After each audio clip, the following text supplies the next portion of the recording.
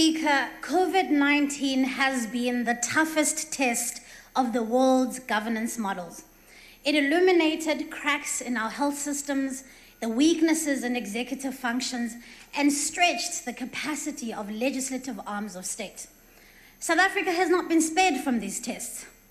Over the past year, it became clear that decades of mismanagement of our health system, the underinvestment and neglect of infrastructure would cost us dearly in this battle against this pandemic.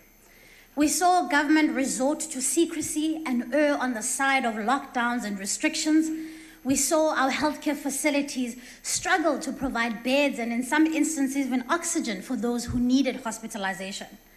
In many instances, the pressures were so severe that even mortuaries could not keep up with the demand for burials.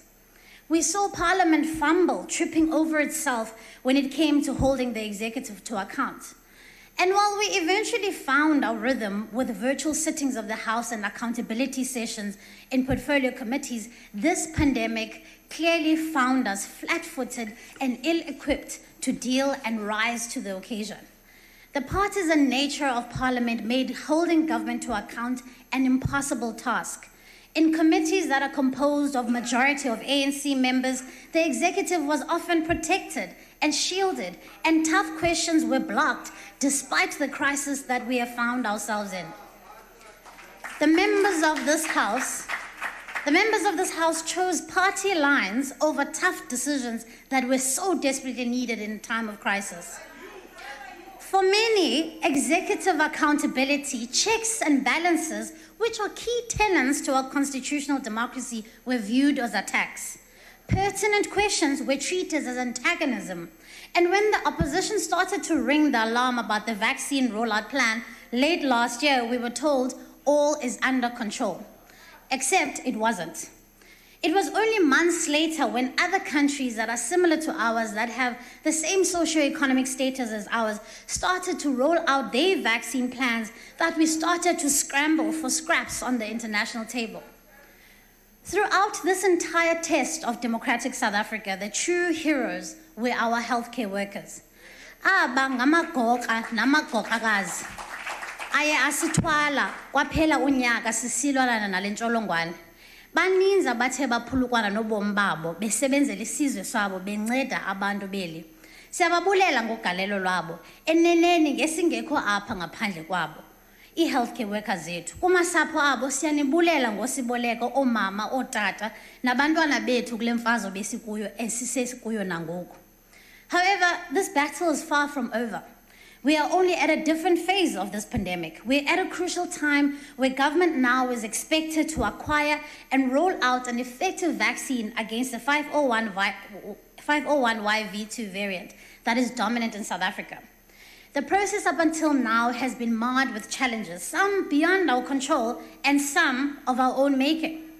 When it became clear that government was not forthcoming with a concrete and codified plan of how it would fulfill its own goal of vaccinating over 40 million South Africans by year end, we decided to approach the Western Cape High Court to force the presidency to do so. You see, we cannot perform our constitutional obligations of holding government to account if we have no benchmark against which we can gauge performance.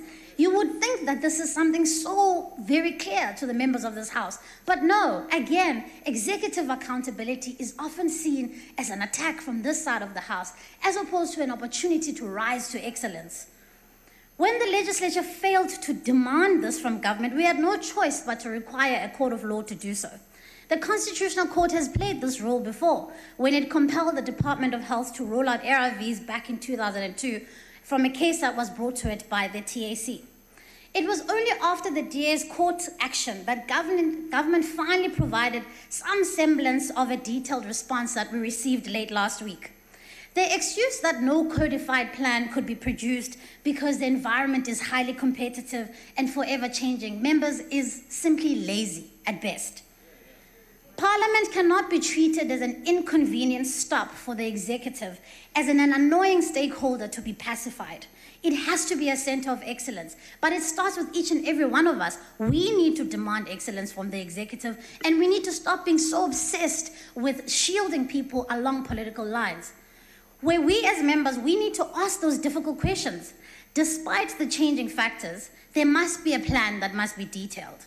And so some of these questions that we need to ask on this plan are: the manufacturers that government is negotiating with. This does not mean undermining sensitive negotiations, but an indication of where we are, where we are acquiring vaccines, what are the doses, and what are the expected timelines. The expected doses of those vaccines. Because again, it's become very clear that we're going to be obtaining vaccines from various parts of the world, from various manufacturers. That too is an acceptable strategy. But again, this House needs to be appraised of those details in a detailed fashion, in a codified plan that can be tabled in this House for scrutiny. Provincial readiness to roll out phase 2 and phase 3. Members, now begins the task of rolling out a vaccine to the broader public. And that becomes an incredibly difficult task. And so we have to rise to that occasion, because we know that ours is a broken health system. There are clinics and hospitals that don't have functioning electricity. And so what we're expecting the government to do to be able to roll out that vaccine in those very remote parts. And the other question that we wanted from this plan was a budget allocated. What will the provinces be responsible for? What will be the national government and national treasury be responsible for? And we hope that tomorrow, when the Minister of Finance has an opportunity now to table that plan so that we can, again, practice our function of accountability by interrogating that budget speech and seeing that, in fact, an allocation is made. And lastly, in the plan, we also expected to see that we will be halting of vanity projects like SOE bailouts. The reality is that South Africa does not have a money problem. South Africa has a prioritization problem. Are we so used to mediocrity that asking even the very basic questions like this requires us to resort to legal challenge? Can we not demand more from our government? Countries the world over are vaccinating people in their millions, and we have yet to breach our 50,000 mark. Pointing this out is not just being oppositional or being negative, but it's simply demanding more from our government, as we all should, regardless of where you sit in this House.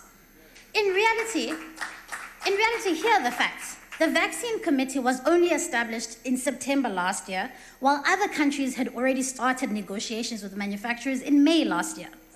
South Africa only registered for the COVAX facility on the 10th of December, and that was the only intervention that was on the table at the time, while all other countries had already started putting jabs in arms.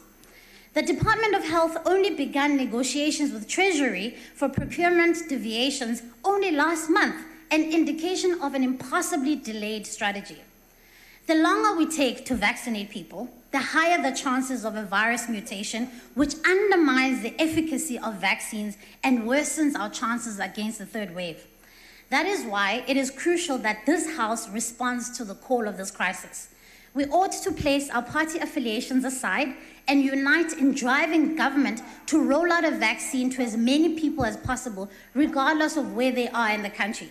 We need to unite to call for an ad hoc committee that will oversee the work of the interministerial committee, that would account to this House, so that we can demand deadlines, so we can demand efficient rollout of this vaccine, and we can also demand to make sure that that interministerial committee is not the subject of a commission of inquiry years from now. We need to make sure that this process is free from corruption, but we can do that only if we unite and put our differences aside.